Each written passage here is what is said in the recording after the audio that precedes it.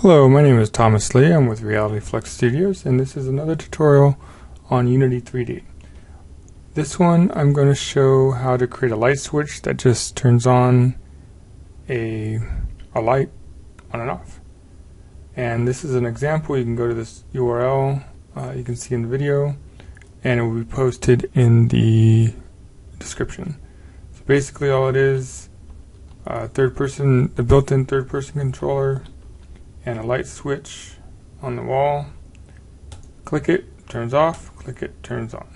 It's as simple as it is.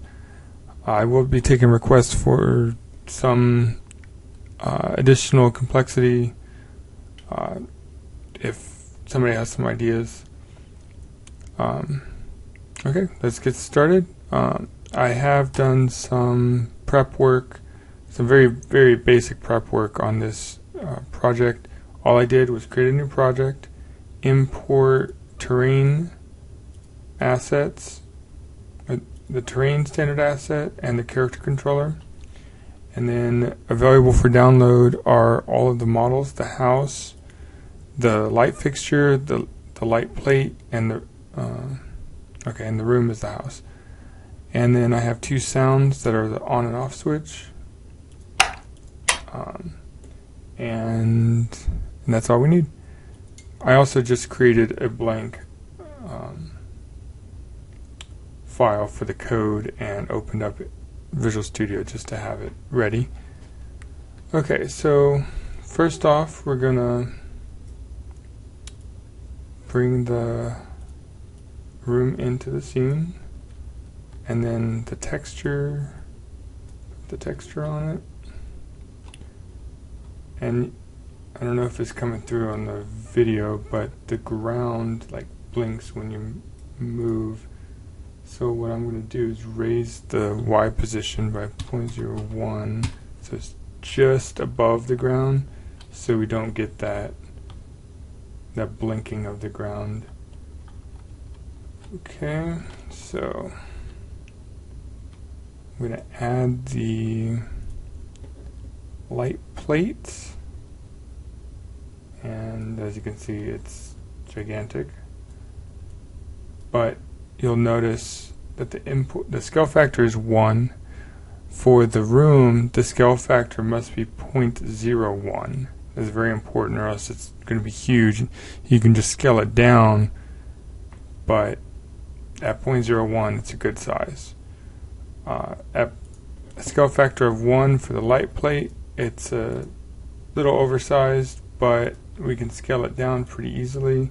I pressed R to get the scale handles, and then the center one does it uniformly across all the axes, and then W does the position, and then I'm just scaling it down a little bit more. I'm going to reposition it just a tad, and now we got a good position on the wall. Now you'll notice it is grossly oversized. That's just to show how to actually do the switch moving up and down, just so we can actually see it moving. So to do that, basically what I'm going to do is create a cube, scale it down with R, bring it down. I'm going to line it up. Actually, I'm going to parent it. I'm going to child it to the light plate, and then I'll reset everything so it's right there. Scale it down.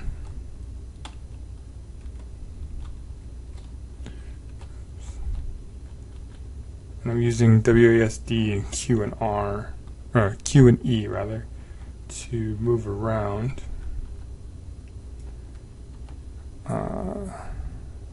While holding right click, that is.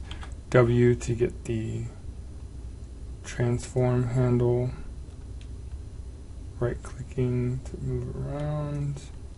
I'm going to press R to scale on the X axis, and on the Y, and then W, move it up, So it actually looks like, okay, it's in the on position if it's up. So let's put it at the bottom. And what we're also going to do is create an empty game object, child it to the light plate as well, and name it down position. And then take the, let's see, we want the cube's Y position. And actually, I'm going to rename cube to toggle, let's see, to switch. Yeah, just to switch. And then we take the Y position of switch and set that to the Y position of down position, the game object called down position. I'm going to reset everything in the game object though, and then set the Y position to what I set the Y position of the cube that we named switch to. And then I'm going to raise it up to the on position and create another game object, child it, reset everything, name it up position,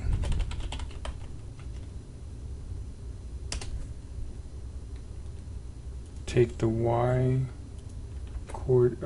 position value of the cube that we call switch when it's in its on position, and set that to the Y's up position, so we can later use these as locations to snap that part of the light switch for the on and off. Okay, so a little bit more prep. We also have a light fixture. So I'm going to bring that into the scene. I'm going to do a Control Shift F, and then that brings it. Okay, I'm going to reset rotation. Okay, I will get this object fixed before I distribute it, but for right now I will use it. So we want it on at 90 degrees on the x-axis, or rather negative 90 degrees. So it's on the top, and then go back in here to the building. Okay, there it is. Let's see.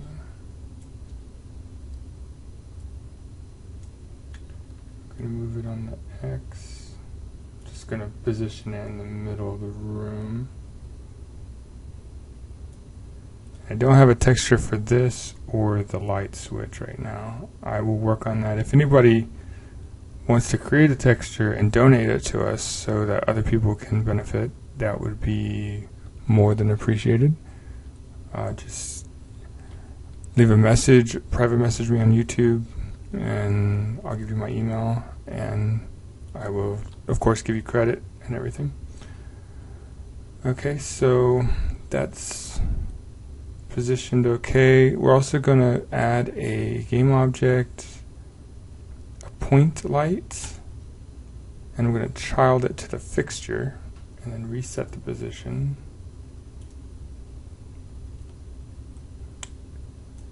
And then raise it up to be right below that actual fixture.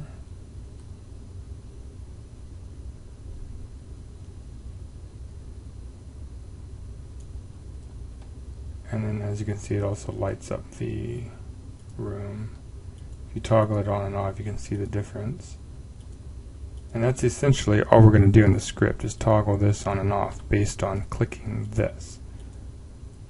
So let's see, let's get this on the actual wall.